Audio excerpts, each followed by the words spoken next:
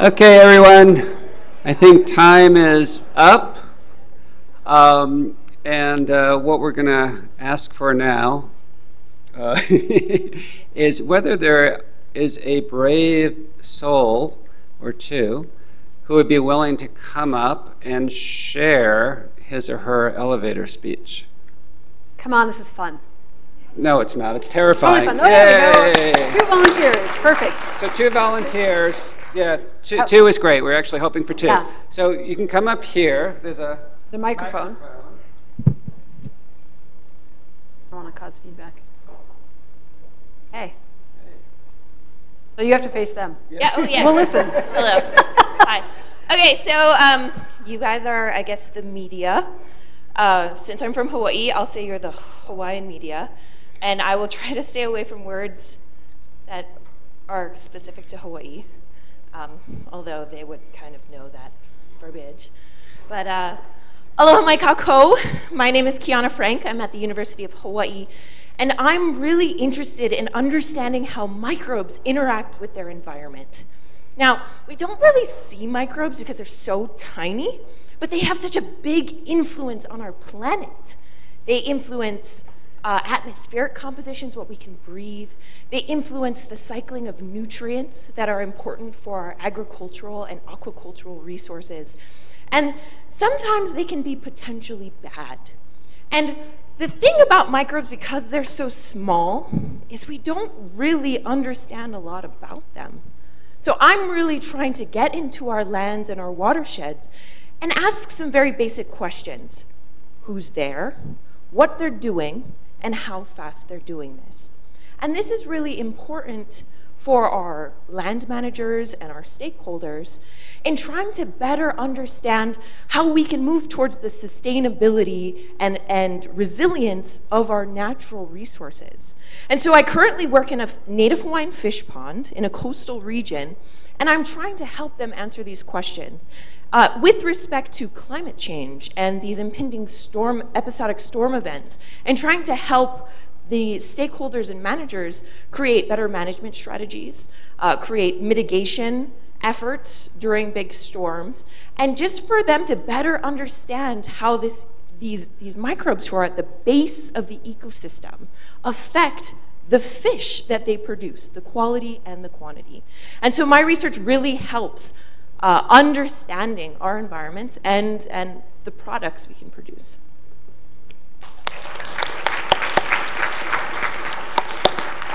That was excellent. One thing I love about listening to elevator speeches is how much I learn. Yeah. And we've got scientists at NCAR who do work in similar areas, and I still feel like, wow, that was a really good explanation. Yeah, thank you. Okay.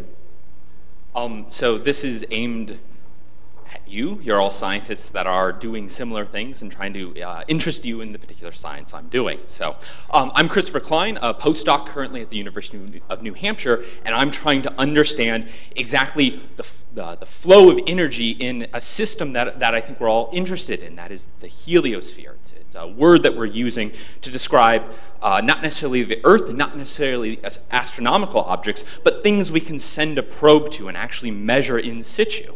The sun is very hot. It's a plasma. Plasmas are interesting in and of themselves because they have not only are susceptible to magnetic and electric fields, but self-consistently generate them. They're very rare on Earth, but they're very common in the visible universe. And so it's important to understand fundamental processes in them.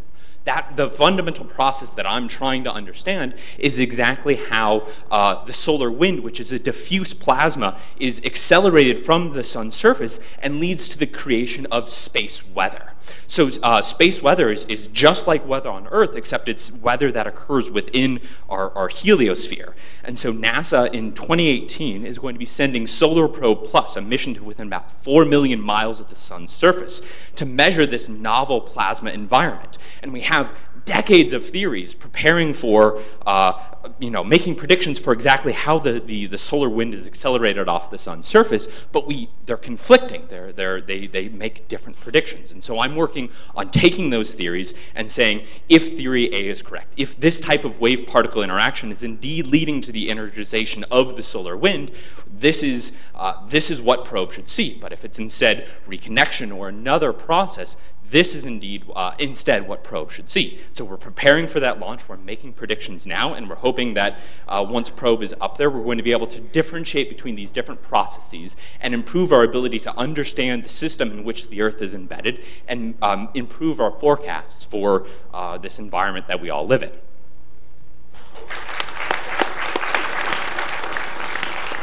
That was excellent. Thank you. So I'm going to let you guys keep this because you know what I'd like to do is actually have these guys talk about what you thought was tricky about this. I thought both of you did a great job of making it societally relevant. I mean, and David's right. I mean, it was really fascinating, especially the astrophysics. I'm always amazed at when an astrophysicist can explain in a comprehensible way what he or she is doing. But so, and I don't know if you want to start off, but how did you tell me about the challenges that you found as you were coming up with your elevator speech? So one of the challenges I always find is I kind of bridge two worlds. I bridge this very cultural Hawaiian world and the scientific world, and the language we use is not similar at all. It's kind of even one step further than the lay world. And so one of the challenges I faced, even speaking to you guys, is I know how to speak to my community, but it wouldn't have been accessible to all of you. And so I was trying to create a speech that didn't use the Hawaiian words and jargon so that you could understand. So I think the language, for me, is always the most challenging in figuring out how it's accessible to somebody else. You did a good job of it. It was really comprehensive and comprehensible. And I definitely second that. The language issue is a difficult one, right? If I come up to a person and say plasma, do they understand exactly what I'm saying there? And if they do, I don't need to take 15 seconds to say this is an ionized gas. If they don't, then I need to take a step back and do that. The other thing that was more difficult for me is I do focus on fundamental processes rather than just the actual societal impact. But people here don't care that I can do a contour integral and go through 15 pages of math. They care about how will that be plugged into a model eventually. And so taking a step back from doing the really nasty math and saying why is this important, I think is useful because it's also important for grant writing and paper writing and everything else that we do in the communication. So. That's great, thanks. Thank you. Yeah. So we've got like another minute or two, if that's okay. Maybe one or two questions, and then Rachel and I will also be around during lunch if other people have questions. Yeah, if you want to share challenges. I mean, I think that's the most interesting thing, just to see really where people had experienced difficulties or not. Or yeah, go ahead. Thanks to both of you. That was very brave. Thank you.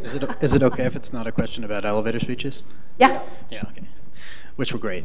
I'm interested in knowing how you can make sure that the message that you send out in an interview, which is not necessarily something you can prepare completely ahead of time, is really in line with the message that your institution wants to get out.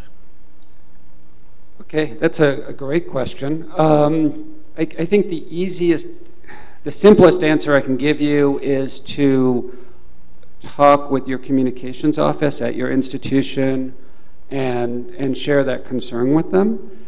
I mean, in general, scientific institutions are going to be supportive of, kind of free and open discussion of the science.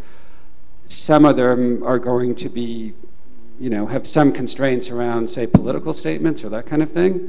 But I think as long as you stick to your research, that should be fine. But again, I think talking with your media shop would be the best idea. One general thing I'll add to that is you will be asked in the course of an interview something that you may not have expertise in, and it's fine to say, I don't have I can't talk about that, I'm not an expert in that. That's totally fine to say that you don't know something. Any final question before we break for lunch? I feel like I'm between people and food. Okay.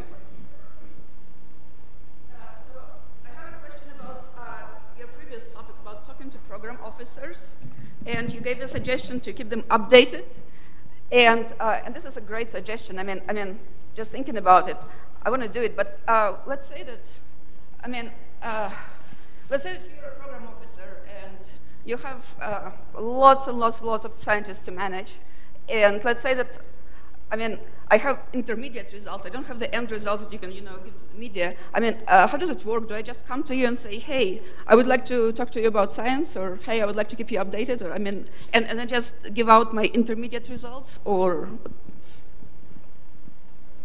Okay. I think it's a judgment call. It's a little bit of a balance. On the one hand, program officers do want to hear from you. On the other hand, they are busy, and they want to hear from you, but they don't want to hear too much from you. So I would kind of calibrate it. I think ideally sort of checking in with them at the onset, either if you're in Washington or in person, or maybe just setting up a brief call with them and give them a sense of what you're working on. And then maybe waiting until your results are final. Obviously, if the program officer is saying to you, that's fascinating, keep me posted, even when you have intermediate results, I'd like to know about it, that's a different thing. But in general, in that situation, I would probably, wait till you've got some results. Does that, yeah, okay. Yeah, oh yeah, please. This is a little outside my expertise.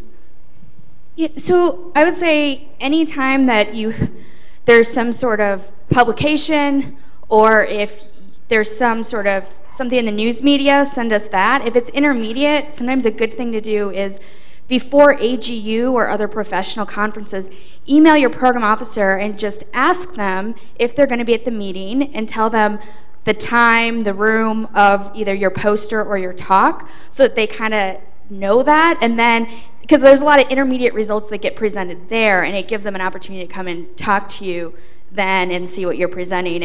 And believe me, I know from an AGU, trying to myself find where all of my PIs are presenting, or because I do research experiences for undergrads, trying to find all of the REUs students that went through is really hard. But when the PIs email me and they're like, oh, here's all of my list of all my REU students that are presenting, and then I just put it in my calendar and I can find them. So I think that's the best thing for intermediate. If you're going to a conference, is a good time to see if your program officer is going to be there, and just tell them when your poster or your talk is. Thank you. So we are now out of time, and I think we'll be breaking for lunch, but we'll be around during lunch if you have questions, and our email addresses are there. Thank you.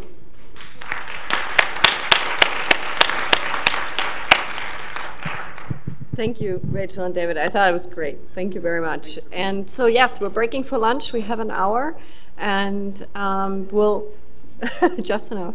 But we'll meet back in here for a great presentation around the art of teaching. But yeah, take a break.